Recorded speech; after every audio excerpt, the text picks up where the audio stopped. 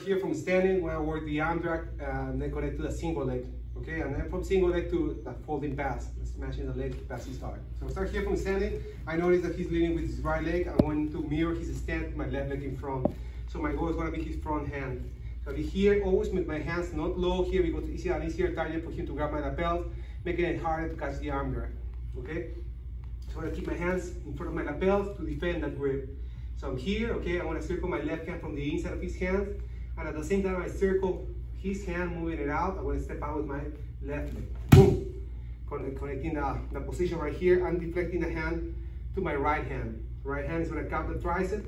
And when you get to this position, pretty much hang your weight on it. Make yourself heavy here, okay?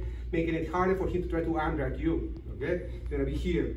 Once I'm there, my right foot is going to be in front of his left leg. And I'm going to drop my hips really close to his right leg, okay? And I'm going to use my body weight to drive his weight forward. So I'm going to be here, I'm going to put my right leg, I'm going to sit down, boom, here, okay? Once I'm in this position, left arm goes around the knee, and then my right hand can go on the ground to help me get up. Now, when you get up, it's not about pulling your right leg back, okay? It's about driving forward, okay? To make this leg lighter at the moment that you pick it up. So I'm going to drive forward, 1, 2, boom, catching your position, okay? Once I'm here, okay? When I'm in a position tight, back straight, I'm going to step back with my left leg, and I'm going to bow toward the ground, okay, to drive his hips to the ground. So I'm going to step back with the left leg, 1, 2, bow down, lock the hip.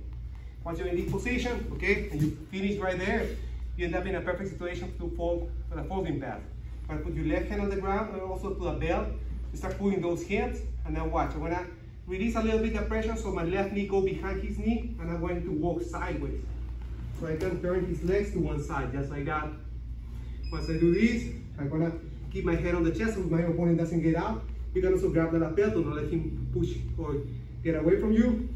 And from here, you're gonna circle your right leg. 1, 2, 3.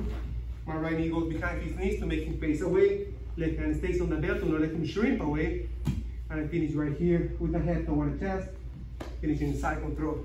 Right there. Awesome.